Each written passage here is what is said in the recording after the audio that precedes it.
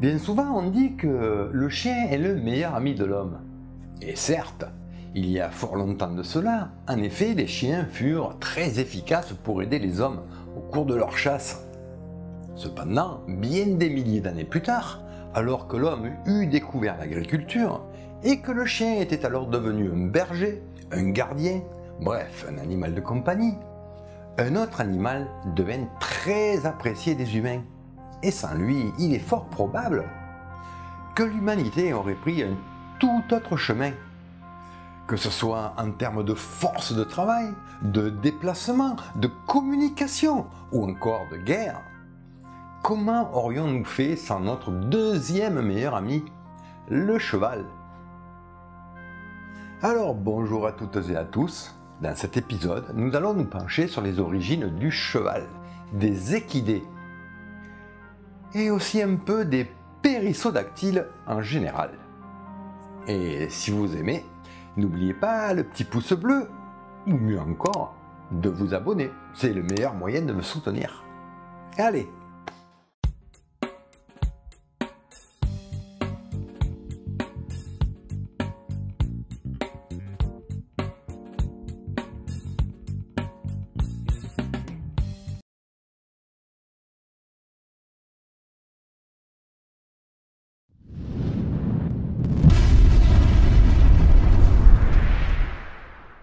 Bien, dans un premier temps, voyons ce qu'il en est des mammifères et où se situent les périssodactyles au sein de la lignée mammalienne. Et faisons un petit tour d'horizon de ce groupe.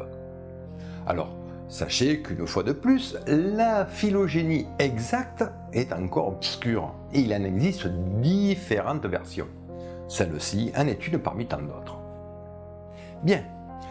Nous voyons que les mammifères se diversifient au cours du Crétacé pour engendrer les 4 grands groupes que nous connaissons, à savoir les xénartres, les afrothériens, les euarchontoglires et pour terminer, les laurasiathériens. Et c'est du côté de ces derniers qu'il faut se pencher, les laurasiathériens, qui comme leur nom l'indique regroupent les mammifères terriens, qui seraient apparus sur les terres de l'ancien continent Laurasia, durant le Crétacé. Autrement dit, sur les continents de l'hémisphère nord. Alors, avant que vous vous posiez la question, les terriens, ce sont ni plus ni moins que l'ensemble des mammifères, en excluant les monotrèmes. Et si l'on exclut les marsupiaux, nous voilà parmi les euthériens, ce qui inclut les placentaires. Bien, on laisse de côté les xénartres et les afrothériens, qui, vous l'aurez compris, sont originaires respectivement d'Amérique et d'Afrique, et ce qui nous amène au fameux laurasiathérien, le groupe frère des euarchontoglires, le groupe comprenant entre autres les rongeurs et les primates. On descend dans la phylogénie, direction les scrotifera. Alors je ne vais pas vous faire un dessin, quoique... Voilà, je crois que c'est bien explicite. J'imagine que vous voyez de quoi je parle. Eh bien c'est à partir de là que tous les animaux en sont dotés. Puis d'un côté nous avons les cétartiodactyles et nous avons enfin les périssodactyles. Nous y sommes. Alors voyons un peu les spécificités de ce clade. Qu'est-ce qui différencie les cétartiodactyles des périssodactyles?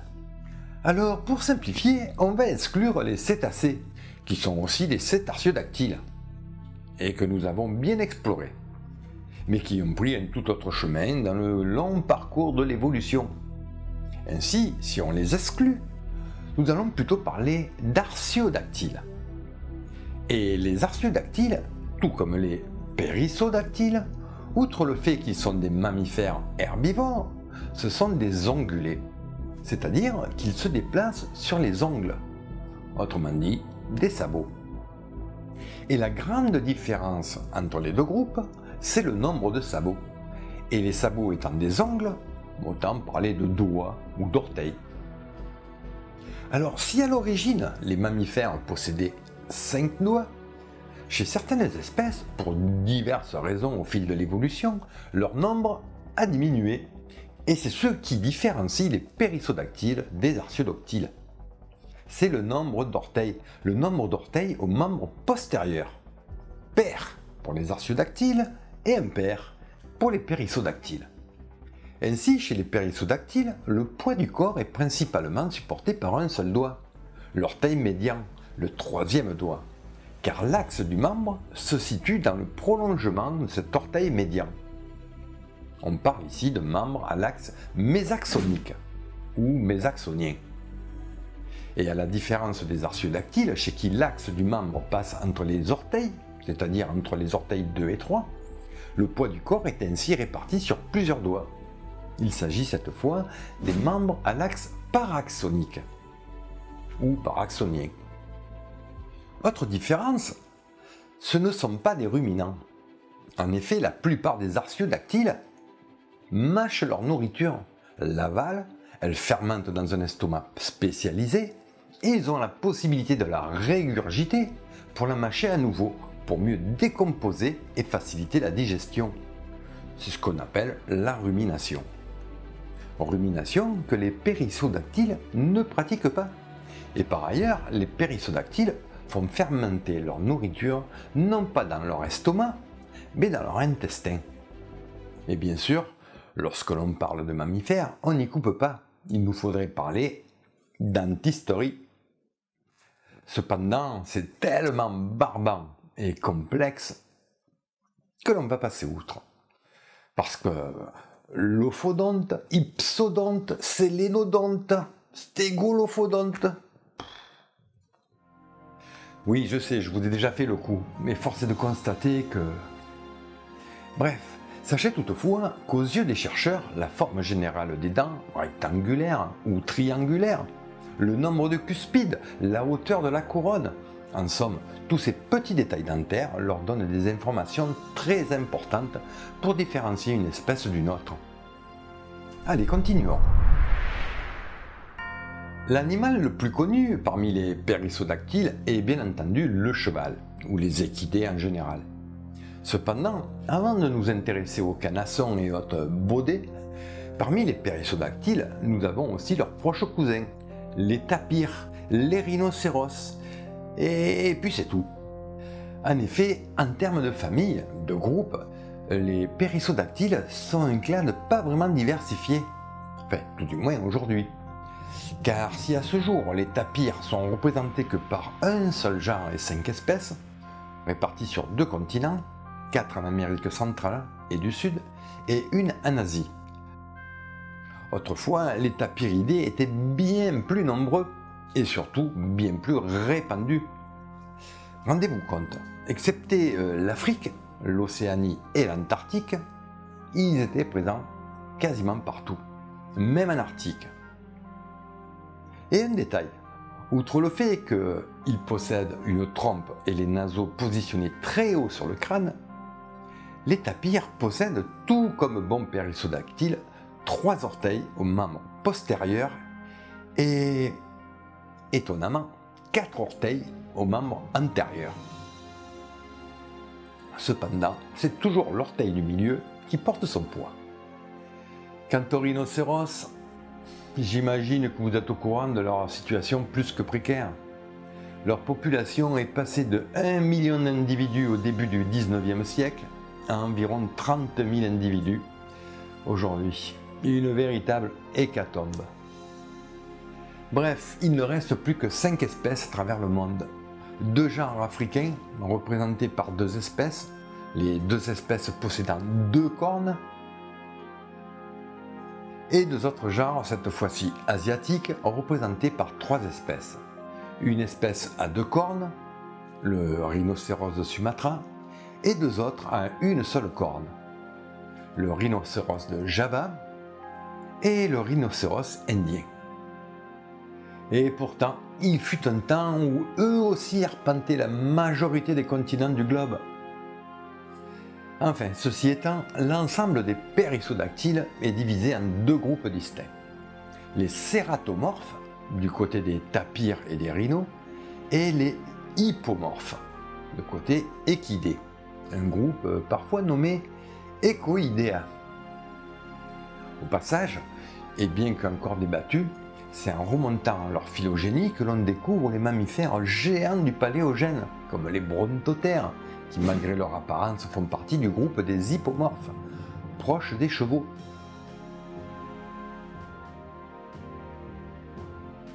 Et par ailleurs, on découvre aussi les grands calicotères, ou encore les immenses Paracératherium ou Anchithères, les plus grands mammifères que la Terre ait portés et qui eux font partie des cératomorphes et qui sont ainsi plus proches des rhinocéros. Et sur les conseils avisés de mes conseillers scientifiques, oui, parce que tout comme tonton Spielberg, j'ai des conseillers scientifiques. Mais moi je les écoute. Je me dois donc de mentionner les lophiodons, des proches parents des calicotères, et les paléothères, un groupe frère des équidés, et dont le spécimen, Paléotherium, fut un des premiers mammifères du Paléogène décrit par Georges Cuvier au début des années 1800, et découvert à Paris. Oui, dans les buttes Chaumont. Il fut un temps où on pouvait trouver des fossiles à Paris.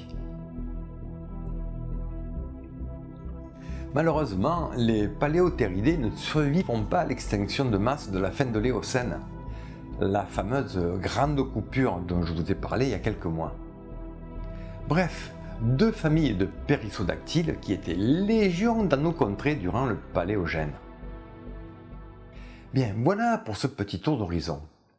Entrons maintenant dans le vif du sujet, il est temps de parler des équidés. Pour ne pas changer les bonnes vieilles habitudes, je nous ai concocté une petite phylogénie hyper simplifiée, car d'autres, bien entendu, sont bien plus complètes et bien trop longues pour un épisode. Cependant, sachez tout de même que selon les études des chercheurs, il existe quelques petites différences. Les périssodactyles voient le jour durant le Paléocène, une époque qui s'étend entre 66 et 56 millions d'années. Et c'est de cette époque que nous vient la plus vieille trace fossile des périssodactyles. Il s'agit d'une espèce nommée Phenacodus. C'est donc notre premier spécimen sur notre cladogramme. Phenacodus, un animal qui vécut du Paléocène jusqu'au début de l'Éocène, soit un peu plus de 10 millions d'années. Cependant, sa relation au sein des équidés reste encore incertaine. Certes, possédant un nombre de doigts impair d'orteils, il s'agit bien entendu d'un périssodactyle. Mais étant un périssodactyle primitif, comprenez-la très ancien, il possède encore 5 orteils et il serait encore digitigrade, marchant non pas sur des ongles, comme les ongulés, mais sur les phalanges, comme un chien ou un chat, d'où l'incertitude au sein des équidés. Mais ce n'est pas le cas de notre prochain spécimen, Hyracotherium. Daté de l'Éocène inférieur, Hyracotherium est le plus ancien représentant attesté de la lignée des équidés. Anciennement connu sous le nom de Dinohippus, Hyracotherium est un petit animal de la taille d'un renard ou d'un petit chien originaire d'Amérique du Nord, et qui, vu le nombre de fossiles découverts, s'est vite répandu en Europe via le détroit de Bering, alors émergé, la Béringie. Étant lui aussi très ancien dans la lignée, Hyracotherium a lui aussi une particularité. Il ne possède pas de sabots, mais de petits coussinets, à l'instar des chiens ou des chats. Et tout comme le tapir actuel, il a la particularité de posséder 4 doigts aux membres postérieurs et 3 aux antérieurs. Nous sommes encore à l'Éocène, quelques millions d'années plus tard, et toujours en Amérique du Nord lorsqu'apparaît notre prochain protagoniste. Il s'agit de Mesohippus, ou comme le dit son nom, le cheval du milieu. Mesohippus, qui perdurera jusqu'à la moitié de l'Oligocène, est un peu plus grand que son cousin Hyracotherium. Pas de beaucoup, c'est surtout qu'il a les pattes bien plus longues. En effet, pour échapper aux prédateurs, l'évolution lui a allongé les pattes afin de courir plus vite. Néanmoins, il ne possède toujours pas de sabots, mais à la différence de son cousin, Hyracotherium, Mesohippus possède 3 orteils à tous les membres. Il est désormais totalement tridactyle. Par ailleurs, même si j'avais dit que je ne parlerai pas de dentisterie, il me faut mentionner que chez Mesohippus, les prémolaires sont devenus aussi énormes que les molaires, offrant ainsi une plus grande surface pour mâcher et broyer les végétations. Et dernière petite chose, sans doute en rapport avec la denture qui s'est modifiée, son museau s'est affiné, s'est allongé. En somme, il commence à ressembler à un cheval, mais un tout petit, et toujours sans sabots. À ce stade, la lignée se divise et apparaît alors une nouvelle famille, les Anchithérinae, ou pour faire simple, les Anchithères. Il s'agit d'une famille assez éphémère qui, selon les sources, apparaît en Amérique du Nord, soit à l'Oligocène, soit au cours de l'Éocène, selon la Paléobiologie Database. Quoi qu'il en soit, cette famille originaire d'Amérique connaîtra son apogée au Miocène, époque durant laquelle il se répand largement et se diversifie sur les continents, de l'hémisphère nord, toujours via la Béringie, et notamment en Europe, et particulièrement en France. Ainsi, dans l'Hexagone, nous connaissons Anchithérium, Anchithérium aurelianens, un équidé assez bien représenté sur le territoire. Ce sont des équidés assez grands et plutôt courts sur pattes, à l'image des poneys actuels. Et tout comme leur cousin Mesohippus, que nous avons vu précédemment, ils étaient munis de 3 orteils et une denture brachiodonte. Eh oui, encore et toujours les dents. Sacré mammifère. Bon allez, pour info, juste 2 petits termes. Brachiodonte, qui signifie dents à couronne basse, comme vous et moi, et ipsodonte, qui signifie dents à couronne haute, comme les chevaux actuels. Voilà, je n'irai pas plus loin parce que vous savez...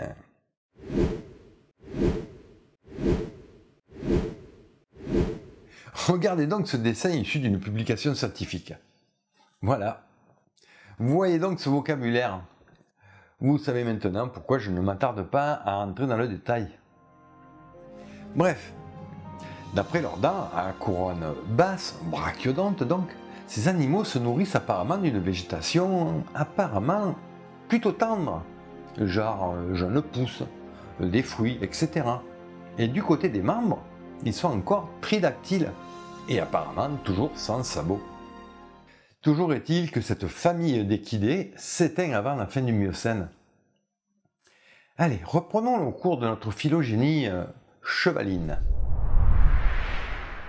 Nous sommes encore et toujours au Miocène, et sur la branche menant aux chevaux modernes, voici Hipparion, un genre dont le registre fossile assez conséquent nous démontre qu'à travers ces 23 espèces, Hipparion est omniprésent sur la quasi-totalité des continents de la planète. Il faut dire qu'en plus de 20 millions d'années d'existence, Hipparion a eu le temps de prospérer, de se diversifier et de se déplacer. Par ailleurs, outre le fait qu'avec plus de mètre au garrot, Hipparion est dorénavant un animal de taille respectable, la grande nouveauté chez Hipparion est qu'il est l'un des premiers équidés à posséder des sabots. Hipparion marche désormais sur un seul et unique orteil. Tout le poids de l'animal repose sur une seule et unique phalange, les autres étant fortement réduites. Les orteils ne touchant plus le sol, ce ne sont plus que des vestiges. Et à ce titre, on parle ici d'orteils vestigiaux. Cependant, au-delà des phalanges, un peu plus haut sur les membres, les 2 autres os, les métatarses ou métacarpes, métatarse pour les membres postérieurs et métacarpe pour les membres antérieurs, sont encore présents et bien différenciés, chose qui, comme nous allons le voir, sera encore différent avec notre prochain protagoniste. C'est plutôt sympa le Miocène, non? Avec une température moyenne d'environ 18 degrés et une forte humidité, c'est quasiment comme sous les tropiques d'aujourd'hui. C'est un véritable âge d'or pour les mammifères. Bon, entre vous et moi, ça ne va pas durer éternellement, car les températures ne feront que baisser au fil des millions d'années qui vont suivre. Et ce, jusqu'à que les glaciations démarrent à la fin du Pléistocène. Bref, nous sommes encore au Miocène et en Amérique du Nord, lorsqu'apparaît le dernier spécimen de notre cladogramme, le dénommé Dinohippus. Le genre Dinohippus est représenté par 8 espèces, toutes endémiques d'Amérique du Nord et d'Amérique centrale. En effet, Dinohippus restera confiné sur le continent nord-américain jusqu'à son extinction à la fin du Pliocène. Morphologiquement parlant, Dinohippus est très proche des équidés modernes. Et mis à part sa taille plus petite, il est vrai que seul un œil avisé serait à même de le différencier d'un cheval moderne, tant leur morphologie est comparable.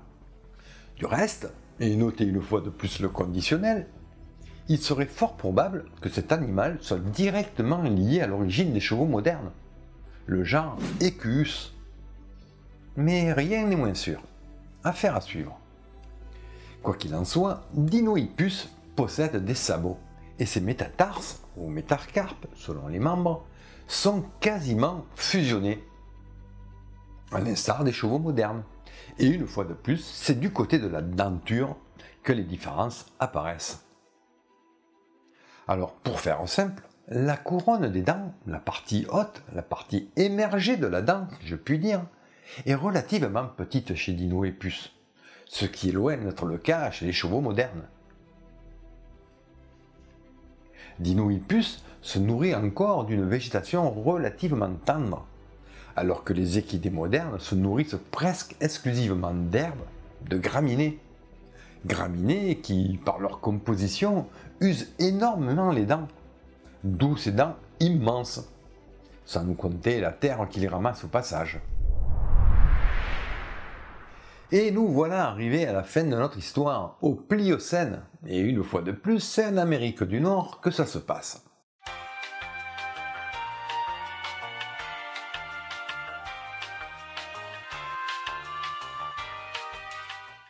C'est l'apparition du genre Equus, les équidés modernes.